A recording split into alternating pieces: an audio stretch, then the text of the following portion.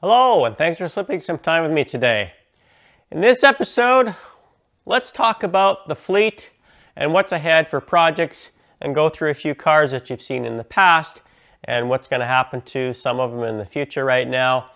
Winter is coming, so I've got to get stuff moved around and figured out for the project stuff over winter, which is a good time to wrench on cars.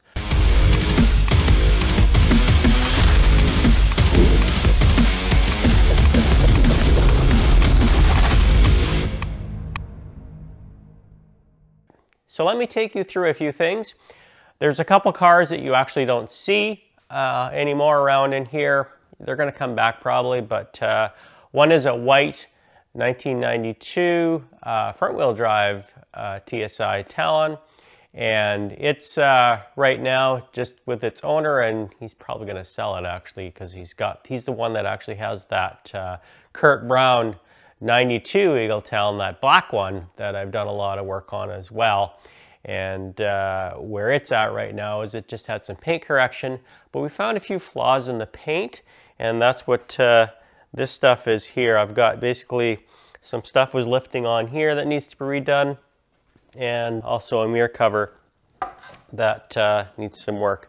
So that's and it'll probably be back for some other work later on, but basically the white one and that black one are out of here for most of the winter, I think. And the rest are kind of all around here. The blue 1G, you know, it went sold and bring a trailer, so that one's already gone. And maybe we'll talk about the white GSX next. This is the 98 GSX. You probably have seen it already in the past, and it's pretty nice.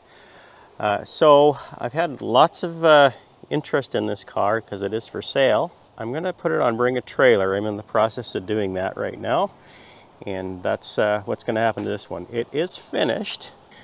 There's two things left to do on it basically, and I'll show you what they are here. So a couple things before I listed it was actually this privacy cover. I wanted to get a pretty much close to new. This is a used one, but it's in perfect condition. So got a new privacy cover, or almost new privacy cover, looking new. And that fits the bill now. And the other component that some of you did notice was under the hood. Notice the heat shields here. So this underhood heat shield is brand new. I found a brand new one, and I had to wait for probably 2 months for it to arrive. But it did arrive, and it wasn't damaged or anything. So it's also got the new clips there too. And yeah, so that's all finished as well. So I'm very happy that I can call it 100% complete. Those two things were bugging me, and now it's ready to list as a complete car. And we're going to see how it does on Bring a Trailer. So that's where this one's at. So it is parked. No one touches it, no one drives it, and it'll go to a nice owner someday. I am excited for that. So stay tuned, and I will keep you posted on how that all turns out.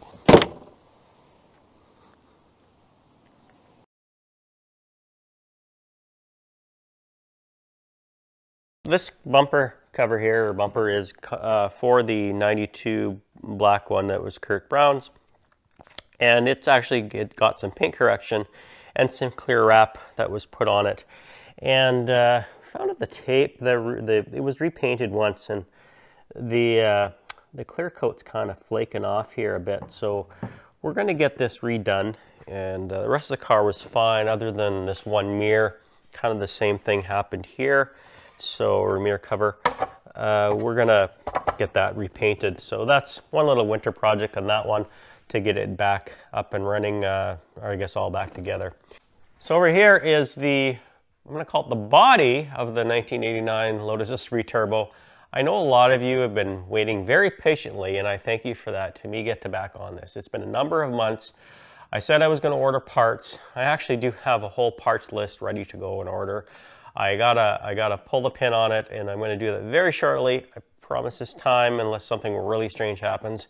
And it's probably going to take a month or two to get the parts, I hear, because they're coming from the UK to Canada.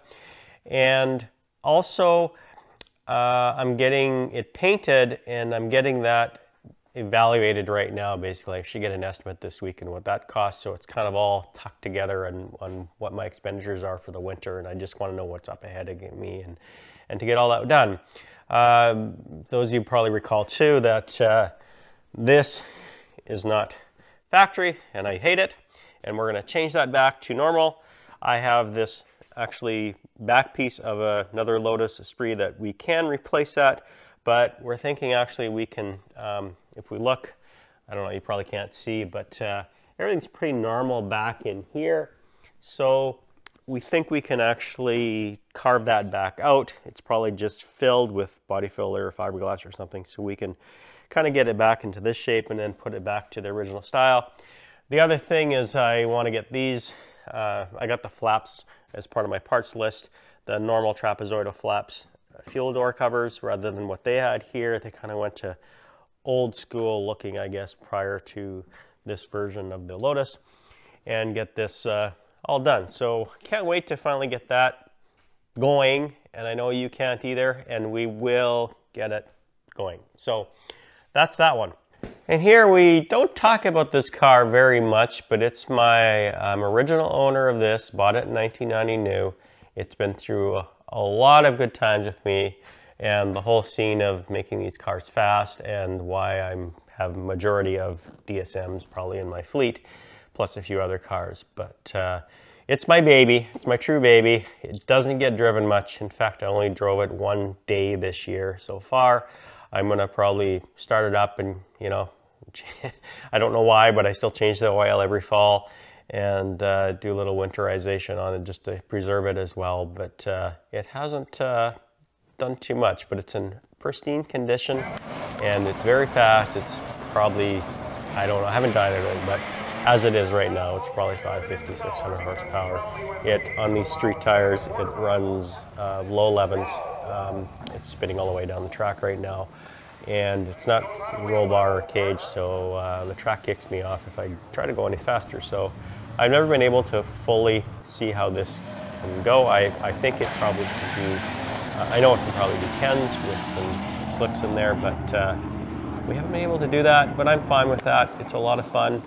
It's about as far as I want to take it, because I still want it to have some street sense, even though it's lost a bit of that as well. I may in the future, because fuel pumps have gotten better, but I've got a nice external pump system on this that is way probably overkill for what it is, but I was probably going to use E85, which didn't come to my province there, and I made sure I had a pretty good pump system in there if I went to E85, but I never did, so I might change the fuel pump. It's also got 288 cams, and they sound really cool, but I might go down to 272s just to give it more streetability. I don't know, but at most that's all I'm probably going to change on it if I do anything. But it's just going to sit there for the winter for now, and not a lot's going to happen at that. So let's go over here to my 98 Eagle Talon TSI all-wheel drive. This is one I searched for. 98s, as a lot of you might know, are pretty rare to find, and I've narrowed it down to there's only probably a couple hundred red ones that were even sold in 98 with this particular, I guess, options on it. And this is optioned up the same as my 90. And why I wanted this specifically like this is because first year that they made the Eagle Talon, last year they made the Eagle Talon, and I want them pretty much identical the way they are optioned out, just to have the contrast and how they still match up. So as one surprise is a lot of these have leather seats. I still have the cloth seats in here. That's one particular option I wanted to have.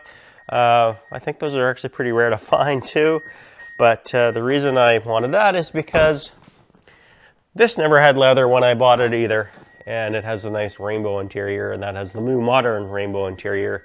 So I just wanted to make sure it all matched up, and that's why I have it. And this is probably my most daily driven sports car or summer car that I have. I take it everywhere. I've put a lot of kilometers on it, and I took it to Denver this year, and yeah, just daily drive it a lot. There's not a lot done to it. It's actually got stock exhaust, even though it's got a bigger muffler on it. but it's just got stock exhaust. It's pretty tame. Does have a boost controller on it. I'm running, I think, 11 pounds or something on it, and nothing else. I think I upgraded the fuel pump. Nothing else done to it. Still stock ECU, etc. It's just an all-around fun car, and you can probably tell it's got the coilovers and suspension, and it's dropped, so it is a really nice handling car. So it's got a stiff suspension on top of it. So it's really good for if you do autocross and that. So it's a lot of fun. I call it my little go-kart. Not a lot of ground clearance, as you can see, but it's just a fun little car. So I don't have any plans for that other than store it and drive it again next summer. This might be my first kind of event as winter comes. I need to get this sorted out a little bit. This is my 1975 Mercury Comet GT. Is exactly what I had as a first car, which I had totaled back then, and it took me a long time to find this one, because it is rare to find a Comet GT with a factory VIN orange color car, whatever it was. So that has been repainted, but that is the original color that it was repainted to. And anyway, I love driving this car. It's just a car. There's nothing. It's got the 302 and nothing more. No power brakes, power steering, etc.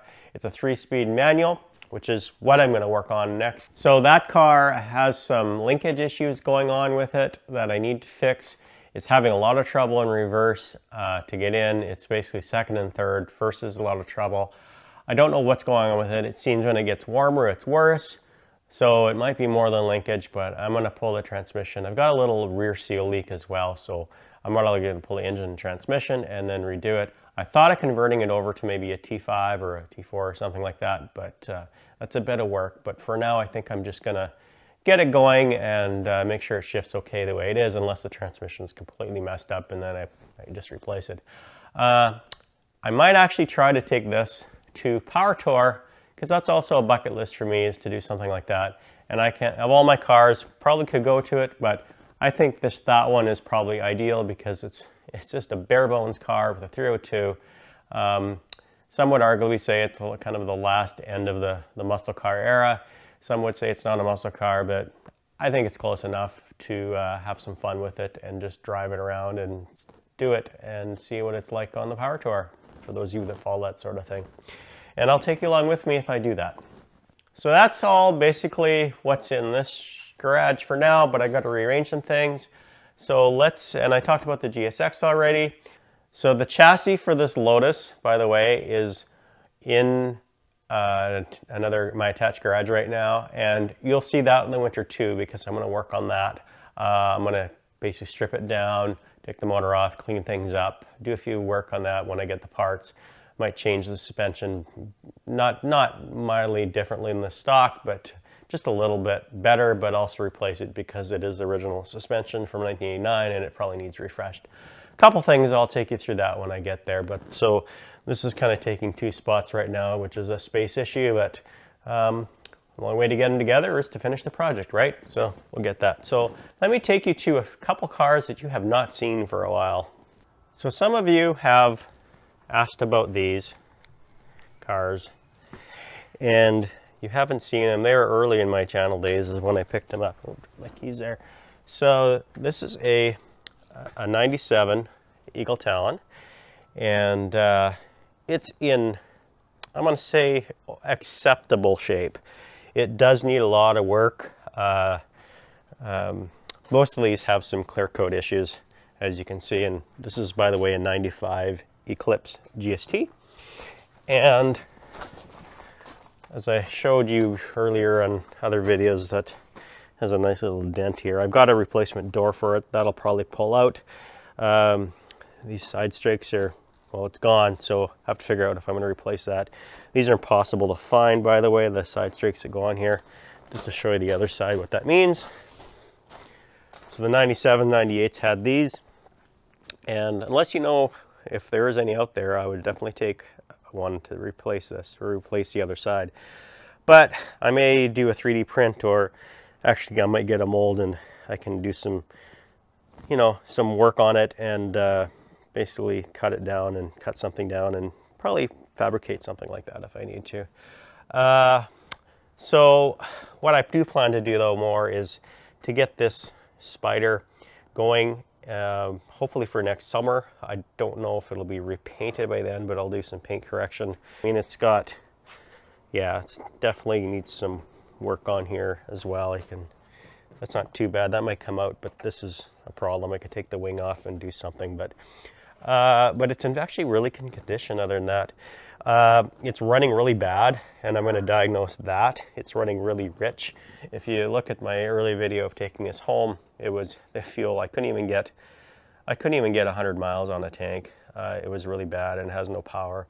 So I don't know, it could be vacuum leaks. Actually, I know there's vacuum leaks, and I'll show you some of that. But I don't know if they've changed the injectors and just ran it like that or what happened. But we'll diagnose that and get that fixed up.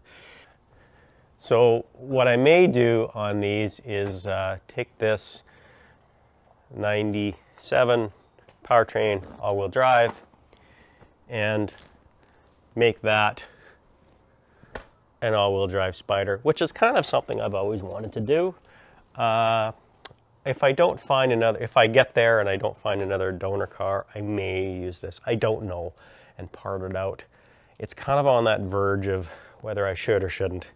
But first off, let's just get this up and running and see how much I like it. It is an automatic on top of it. Now that's okay, I guess, but I'm a 5-speed guy on sports cars, so you can see in there. So doing the all-wheel drive conversion, that's a 5-speed manual, would also help get what I want in this car too if I keep it. So we'll see where this goes. So that's what's going on with these two cars. I'm going to move some stuff around, starting with this guy. I want to pull him out and get him near the shop, so when I want to work on it in the winter, it's handy and ready to go. Because this all gets snowed in, and there's no way I can get in here, including the front yard where I actually got to drive out. There's no way I can get out once winter hits and the snow comes. So we got to get this moved out of here so I can get access to it. This guy, well, it can sit here. I might put it on the trailer and put the trailer here, but anyway, let's get some stuff moved.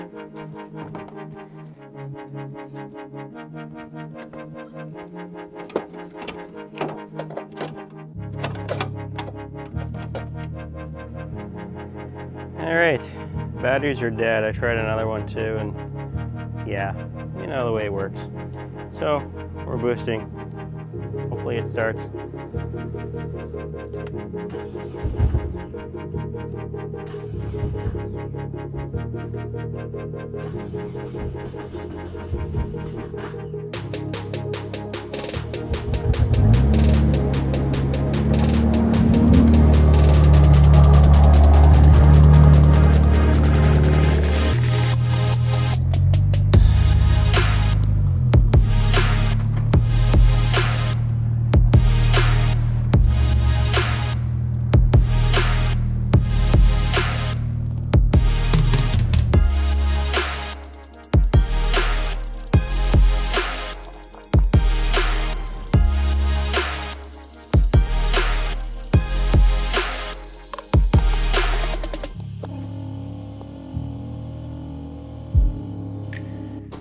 This guy, I've thrown a lot of parts in the back, and it has a rear battery mounted in it.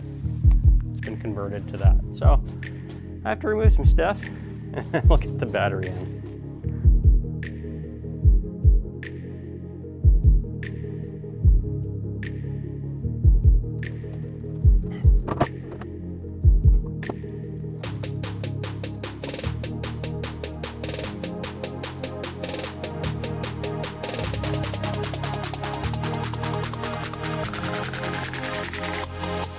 I had to try a different battery. I'm running out of batteries, so I used my RV battery. Okay, let's see if it starts. It starts.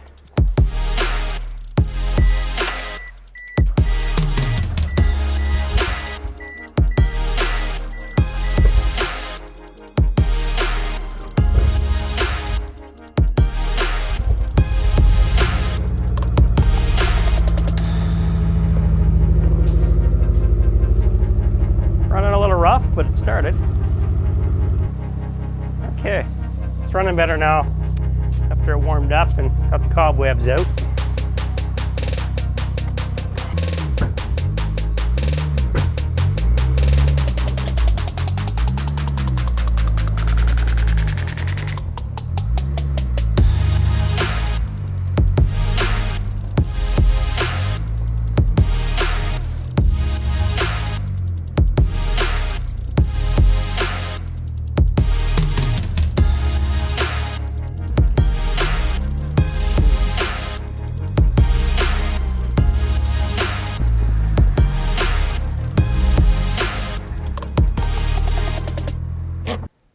So as you can see, there's no shortage of work for me in the winter to take care of stuff. I'll probably be adding a few things that you don't see here right now as well. So to catch all that and more, make sure you subscribe. Feel free to pass it on to your friends and family if you feel they're going to be interested in this sorts of thing as well. So I think that's it for this episode. Thanks so much for all the support out there. Really appreciate it. And I think I'm going to basically, after this, change the oil in this guy for winter. I'll start it up, get it warmed up and do that. Put it away and get on to the other thing. So time to get to work.